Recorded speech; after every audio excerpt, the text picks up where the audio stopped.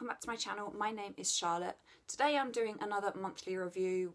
This month is obviously November, or the month just gone it's November. I'm aware that for the last few months I've missed a few months where I've doubled a few up. So I want to try and get back on track. So this month I'll be doing November, and then next month I'll be doing kind of December/2017, which has been a big year for me. So that's probably going to be a long video. I actually have quite a lot to talk to you about this month, like things that I bought, stuff I've been loving, things that have happened, the way I've been feeling. I've just got a random list, so I'm going to get started. The first one being something we've watched, which is Justice League. We went to see this at the cinema Monday, so 3 days after it came out. I have mixed feelings about this. I really enjoyed it. I enjoy all of the DC films. My favourite, as I've mentioned before, has been Suicide Squad, which was panned, but I really enjoyed it. I did also like Wonder Woman. I've liked all of them, as I've said. There was something about Justice League that didn't quite sit right with me, and Sam said to me it was probably what happened with the editing. Like, they completely had to change. They had to cut out a lot. They changed the whole storyline around in post-production. They went back and refilmed bits, so it's probably that. But there's something that didn't quite sit right. Like, Ben Affleck as Batman, before I'd seen him as Batman, I wasn't sure how I was going to feel about it. I love Christian Bale, he is my Batman. And then I kind of ate my words a bit when I saw him in Batman v Superman and Suicide Squad. Batman v Superman was kind of the one where he was like featured the most. I thought he was very good, but in this film I don't know whether it was Ben Affleck or whether it was how the character was written, but he just came across as very jaded, a bit useless to be honest, and I didn't enjoy him as a character. I think The Flash was amazing. He was brilliant. He was funny. I enjoyed watching him, and so I'm really looking forward to the Flashpoint film. Aquaman, again, I really enjoyed him, and I'm looking forward to the Aquaman film that's coming out. I think that's coming out next year. Other than that, kind of like Superman, I couldn't get over how his face looked. Like when there was a bit at the beginning, it's not a spoiler if I say, but there's a bit at the beginning that's like a video camera, like video of him, and I was like, where's Henry Cavill? And Sam was like, that is him. And I was like, no it isn't. And I didn't believe that it was, because his jaw, like he looked like he had a massive underbite. And you might have heard that Warner Brothers spent a lot of money CGIing out his moustache, so it's probably that, but I found it a bit distracting. Overall, I did enjoy it, but I know that there was something, like throughout the whole thing, there was something that wasn't quite sitting right with me. If you've seen it, let me know what you think and if you enjoyed it. The next thing is kind of a baby thing, or there's a few baby things. As you may or may not know, I have started a new channel called Bean and Me, which I will link down below, which is something else I want to talk about this month. I started a new channel because I wanted to put all my pregnancy and baby related stuff somewhere else. I wanted there to be a safe place that was away from people making shitty comments about my weight and the way I look, and I just wanted it to be about my baby and about the pregnancy. So there is that. Thank you for everyone that's subscribed already and watched my videos. There isn't many up there yet because I'm doing everything a lot slower at the moment. So running 2 YouTube channels, we're trying to upload content on both. It can be a bit tricky when you're feeling quite under the weather, as I am, due to being 5 months pregnant. That's the next thing that I'm going to talk about. We had the 20-week scan 5 days ago. Everything is all healthy. The 20-week scan, if you didn't know, is kind of the one where they look at the organs, the heart. They took a real in-depth look at the baby to make sure that the baby is developing properly, and she is. I don't know if I've actually announced on this channel, but we're having a little girl. We found out about 4 weeks ago, but yeah, we're having a little girl. Something else I can tell you about. So yeah, the 20-week scan, all good. She's a little bit small, but not off the chart.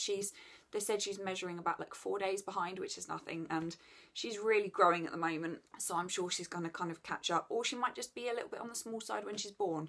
Who knows? I will just say one more thing to do with the baby. I know that I do keep everything kind of separate on there, but this is about my month, and the baby is obviously a part of my month.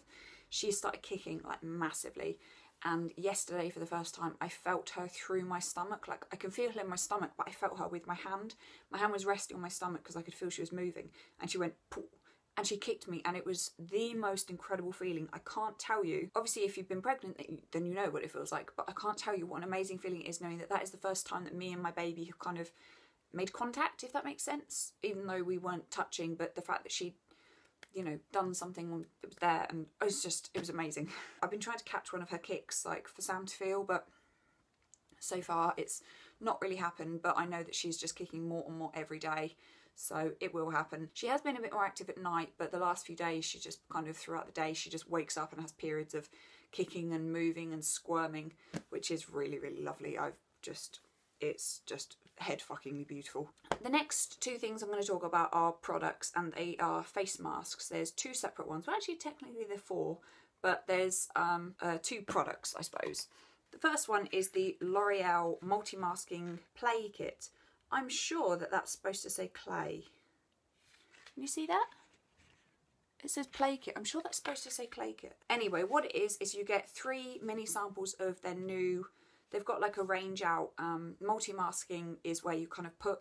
You can see there, like, you put like different products on different areas where you need different things. I've not been very good at kind of doing that. I've used the black and the green one together, but then I've used the orange one separately because I like how it feels, because it's like slightly exfoliating. But there's a green purity mask, a black detox mask, and a red glow mask. And yeah, I think it was like £7. I got it on offer, and you get like 3 times 10 millilitres, which I'd say about 5 millilitres is a face, like a full face, if you kind of don't do it too thick. So you can get a fair few uses out of these. Obviously, once you've used them, they're open and they might dry out, so you don't want to leave it too long. But I really recommend these. They're really good fun. I've had kind of a few pregnancy breakouts and pretty much cleared up. I don't know whether this has played a part in it, because I can't use my usual skincare products. I've just been having to use completely just boring stuff, which is... I love experimenting with skincare stuff, so something like this is really fun. The other product that I also used, I got when I ordered that as well, is the Neutrogena Visibly Clear Pore and Shine In Shower Mask. It looks like that. It's basically a mask that you use in the shower, so it's kind of like exfoliating, so you rub it in, you leave it on for a minute, and then you wash it off. And my skin feels so clean and so soft after using it. It smells really nice. It smells of tangerine and lime, so it's like quite citrusy. Obviously, with what it says, I suppose it's kind of used for like, it's for like oilier skin. I don't necessarily have like oily skin, but I just really like the way this feels, kind of as a face wash more than anything. So again, I'd really recommend that. It was probably around £4, so not expensive, and that would last a long time.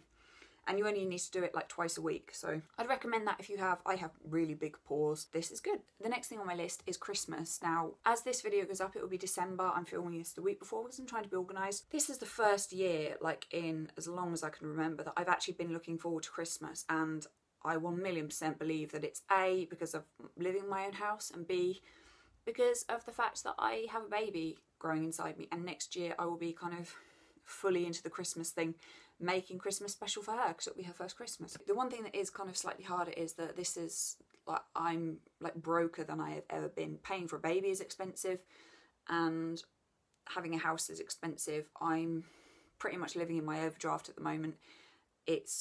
Financially, it's been really tough the last few months for kind of a variety of reasons that I don't need to go into. So I've had to be kind of really sensible with Christmas presents this year.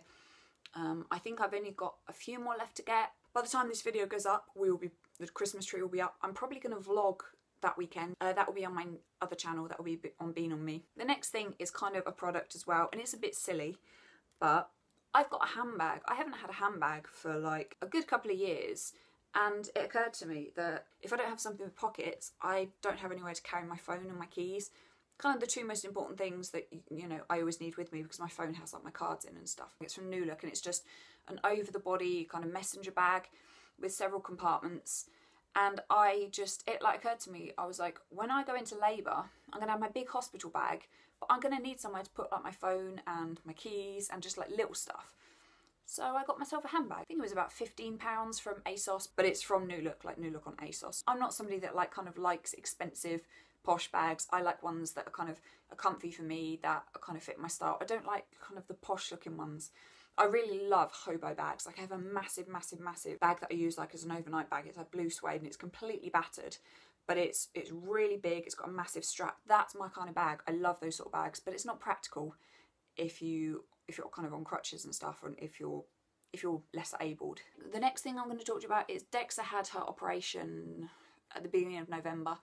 She was spayed because we don't want puppies. I kind of weighed up the pros and cons of spaying her or waiting till she's had her first season.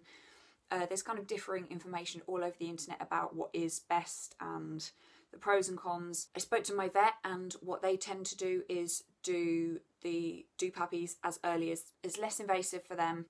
It's a kind of small operation because everything's smaller and there's less risk of bleeding and all of this. So I decided to get it done, and also because I don't know how to look after a bitch on heat, and I wanted to do the best thing for Dexter. I know that some people may disagree with this, some people may agree with it, but this is what I decided to do that I thought was best for my dog. She was fine with the operation. However, the bottom part of her scar hasn't quite healed properly. She's developed a little granuloma because she's such a little shit.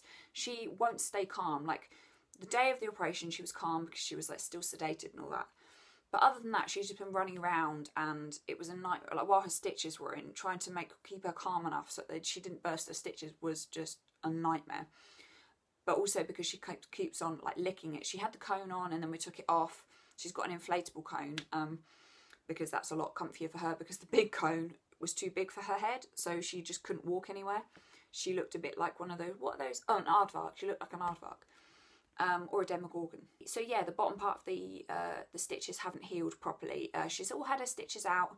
Now that she's got her cone back on 24/7, apart from if she's like sleeping with us and like we can make sure she's not going for her stitches, not her stitches but her wound, then it's fine. But yeah, she has it on and it's healing better, but there's a little lump there, and that lump will probably, the swelling will go down but the lump will probably stay.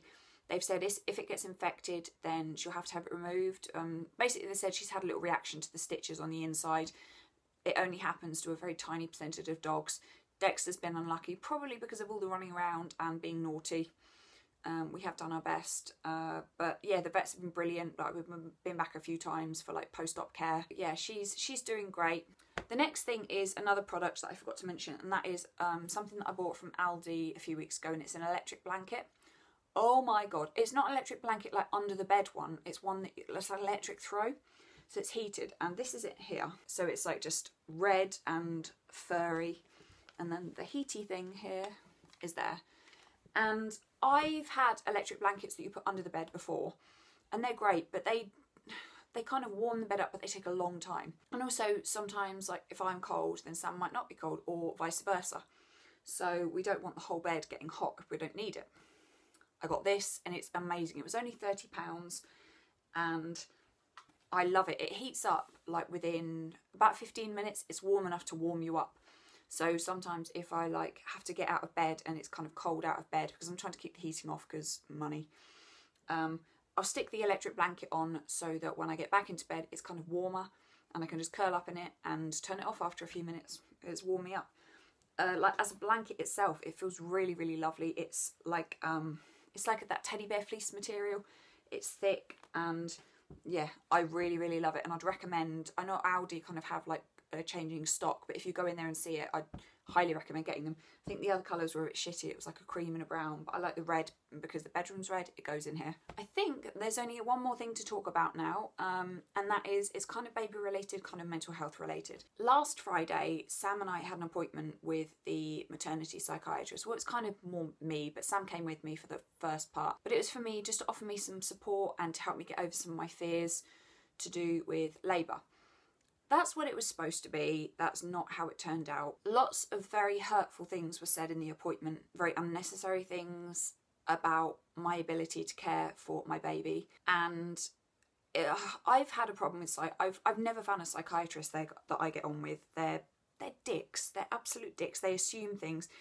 This guy knew what he wanted to say when I first went in. He was asking me questions. He was making me feel guilty for things that I didn't have any control over. Like, I was admitted to hospital a few years ago to a neurological rehab unit. And he was like, well, why were you admitted there? That's for people that have serious head injuries. And I was like, that's where my doctor sent me. I have a neurological condition, so that's where they felt it was the best place for me to try and walk again. I can't really go into it too much because it isn't just about me. This affects me and Sam and our families. Stuff was said and stuff was put in motion that has meant that we had the most horrific weekend. Luckily, by Monday, we'd sorted it out. Now that it is sorted out, we are filing a formal complaint against this psychiatrist, because what he did, what he said, was damaging, it was dangerous, and it was disgusting. I'm making light of it now, but when I say that we had a horrific weekend, I really mean we have been to hell and back because of what happened in this appointment.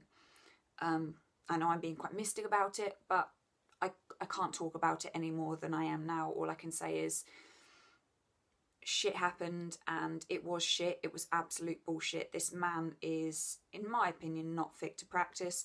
I'm sure he's good at some of the things that he does, but he doesn't know that if he'd said the things that he said to me, to the me of a few years ago, I probably would have gone out and tried to kill myself, because just understand, I can't say anymore, just understand that it was horrific, and we're doing our best to we've done our best to get through with it, Luckily our families have been so supportive, both my family and Sam's family, and they all agree how ridiculous this man is. And it was actually my parents that said, we're making a formal complaint, and I was like, I'm okay with that, because what he did, he should be held accountable for his actions. So yeah, I'm going to stop talking now, because I've been talking for a very long time, and I'm going to go and get Dexter and have a cuddle with her before I head out. Thank you very much for watching. If you have any comments or questions, please leave them down below. Don't forget to subscribe to this channel and to my new channel, Bean and Me, if you're interested in pregnancy and baby stuff. Share them around if you want to, and I will see you again soon. Bye.